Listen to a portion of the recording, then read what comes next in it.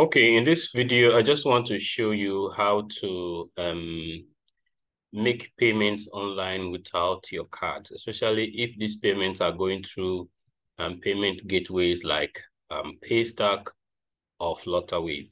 So I'll quickly run that. I'll use an example with a product in Expatnaya called the Canada Relocation Blueprint. You can pay with anything. So as long as the what do you call him now? The vendor is asking you to pay through Paystack or Flutterwave.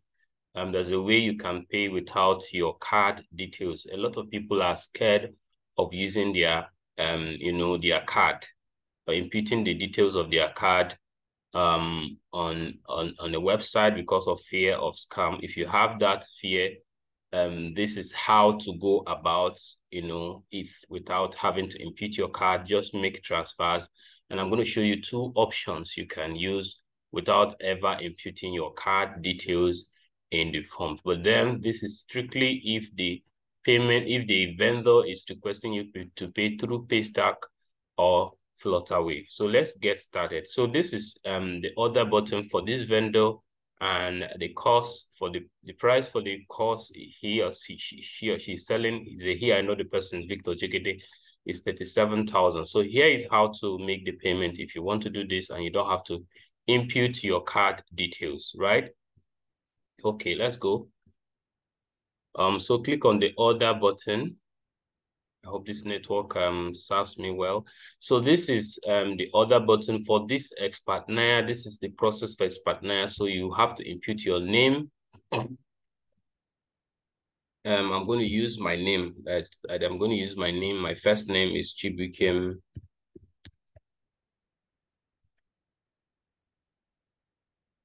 Then Onuaha. Okay, let me use the one that everybody is familiar with, Gabriel. Gabriel Onuaha. Email address, I'll use Onuaha Gabriel28 at gmail.com. Now, here's a challenge a lot of people face. If there is a space, sometimes you put in just like this one. I can come here now and the email will pop up and I'll just select it. If you do that, most time you will have a space. As you can see in between these .com and the last thing, there's a last cursor, there is a space. This Paystack is going to recognize it as a wrong email. So if you're having that challenge, you may be, and let's leave it that way now and finish filling this form, and you are going to see that there's going to be a problem with that. Okay. 0906 671. I have 9671. Okay, no, sorry, 9768. So I think that's the correct number. So you choose to pay with Paystack. For the first trial, we'll do with Paystack. So let's do Paystack Naira, and then we'll try it again with Flutterwave as well. So you continue to check out. So we're going to get an error message. You can see that the error message, please enter a valid email. And the only problem is not because I don't have a valid email, it's because there's a space after the email. So I just close up this space and you can see that the error message will disappear, right? I'm good to go right now. So you click on check out and you continue. So they are giving you assurance that your card details, you're going to be required to input card details. You're going to be required to put your ATM or bank account information, payment to be processed through Paystack secure payment system, and that it is secured. So you are sure that your distance are secured. That is true, but then there are still people who will still be skeptical about it, and there could also, and your skepticism is still valid because some of these systems may have errors in them or loopholes in them. So here is how you can then go ahead and proceed. Click on the I understand this thing. So you can see it is giving us a little time to load. When it does finish loading, now here is where it comes. So originally what will pop up is this. Originally what will come up is here. It's because I'm used to this method. That's why Paystack is giving me that method, because that's the way I've always made payment using Paystack. So the first thing you will see normally is this. So you will now be required to input your card details, but you don't want to input your card details or you're scared of inputting your card details. So the first option is to use transfer. And if you come to transfer, they will simply provide an account number you will put. So what you need to do is either using USSD on your phone, USSD code on your phone, you can dial to send this money to this number. But you have to do that within 30 minutes after generating this number. This number is not specific to customer. It is auto-generated, and as soon as 30 minutes is over, it will become invalid. So you need to make the payment transfer direct to this number using USSD immediately, or you can use your mobile app. You can use your mobile app and make the transfer however you want to make the transfer. So you make this transfer.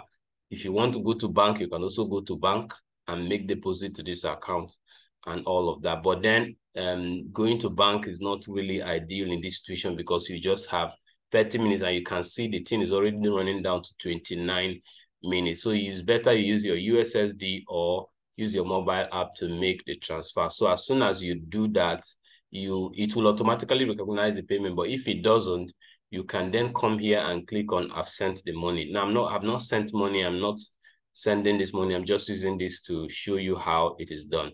So if this one is not okay for you, if you're using, you can then use USSD. Unfortunately, Paystack only recognizes USSD. For now, they have only been using GTB. So it is only GT that will appear. Only GT. So if you're using GT, this is another option that you have. So you can just simply dial this code from your phone. As long as you have this amount in your bank account, it will debit you for this amount and it will automatically recognize your payment. No card details required, nothing. So that's just how to do this. This is the Paystack method. And you have made this payment without having to go input your card. Then the next method you can use, is to go to your bank. Go to your bank and make deposit. So you choose a bank now. So here they have just Guaranty Trust Bank, Kuda, and Zenith Bank. So these are the three banks that they are using. So you simply click any of the bank that you choose, and then click the button below to authenticate with your bank. So here now, or pay with this OTP, pay with USSD. So when you go through this process, okay, I think this process also requires you to input card, because by the time you click on this authentication, it will get you to this place where you are to authenticate with your bank. So let's see what pops up. I've not used this method before, but let's see how it works. I only use the transfer method, but let's see what happens in this one. Let's see what authentications they are looking for in the bank, because usually where I see authentication is when you have okay, so this is GT Mobile Pay, GT Pay. So here too, you will be required to input account number. Okay, so here you're just putting your account number or mobile number and then enter your hardware token. So if this is for you, if you have a token or if you have a PIN or your 737 PIN. So this way, you're not imputing any card details. So this is also another good option. So you get that. So this is another good option. You're not imputing any card details. So you put your phone number, then make sure the phone number is a phone number linked to the account. All right, or you input your account number. And then here, if you're using a hardware token, you generate a token and you put here. But if you're not using a hardware token, you can use your 737 PIN, usually a 4-digit number or so, I think so. Yes, I think it's a 4-digit number that you use in making your USSD code. So if you click it here, this is how the payment will also go through, right? Okay, but then we're not doing any of that now. So this one, some of you may not have the QR, whatever on your phone, but these two methods are secure. This is the best for me. This is the one I use all the time, and I don't ever have to input any card details. And you can also use this one if you're using GTB. all right, and all that. So these are just the two ways. So we'll go ahead now and try this same process for what do you call it, for Flutterwave, and see what will happen. So let's go back. I'm just going to close this and try yes, payment was cancelled, and try paying with Flutterwave. So let's go with Flutterwave Naira, and then all the details are still the same. I have put it, and then we'll go to check out. The same warning comes up, all right, Flutterwave and all that. So like we have seen before, just click understand and continue. All right, so let's see what happens and see what Flutterwave is going to give us. So both Flutterwave and Paystack are payment gateways, popular payment gateways in Nigeria and Africa. So almost the same thing. Unfortunately for Flutterwave, you're paying an additional fee for this payment. So you may want to consider that before you make. So for instance, I don't use Flutterwave. As you can see, the first option it brings for me is card payment, right? Is card payment. But I don't want that. I just want bank transfer. So let's try USSD first and see how many banks are available. So you can see there are probably more banks than there are in Paystack. So you can choose your bank, any bank of your choice. You choose your bank. I use Access Bank. So their 901 code will definitely come out. And so you choose Access Bank, and let's say what happens. Let's see what happens if you click pay. There's supposed to be a code to show, but let's see what happens if you click pay. So I clicked on the pay, but I'm not seeing anything. I should be patient. Okay, I think network is poor or something like that. Let me choose another bank and see what happens.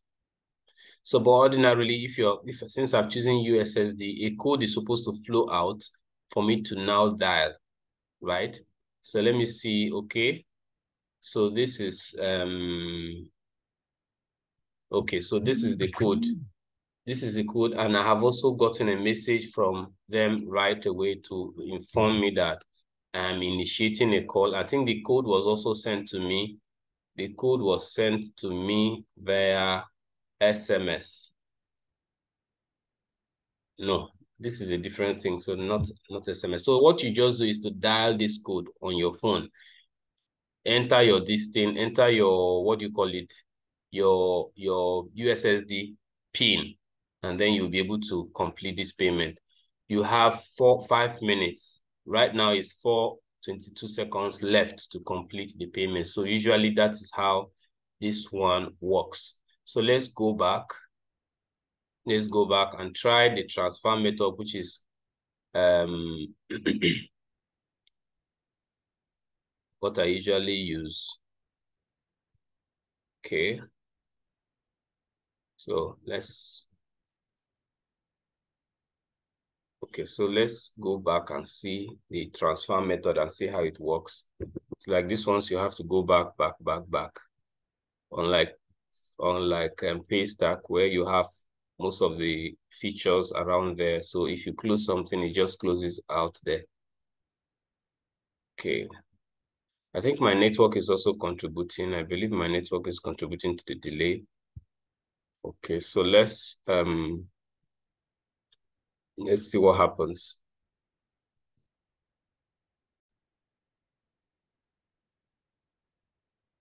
All right, so this is back. Let's try it again. Yes, I'm aware of it. So we'll continue, and then this time around we'll try bank transfer. I believe they will just give you a code where you will send an account detail where you will send the payment. So this is it. Proceed to your bank app to complete this. So they are saying you should go to your bank app, but at the same time, you can make this payment using USSD.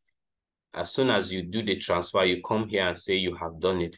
So look at the one in here. It says the account detail is only valid for this specific transaction. So that's what I was telling you in the other time. And it will expire by 12:54 p.m. today. So it will expire in 1 hour. I'm doing this video 11:55 a.m. and they are saying it will expire in 1 hour time. So that is just to say, so that is how you do this. You don't have to make any you don't have to input any card details. So that's how to go around this payment. But I'm not making any payment now. I just wanted to show you how you can do this in case you're afraid of using, what do you call it, imputing your card details. If you have found value in this video, like this video, subscribe to my channel, and let's grow this community. This one is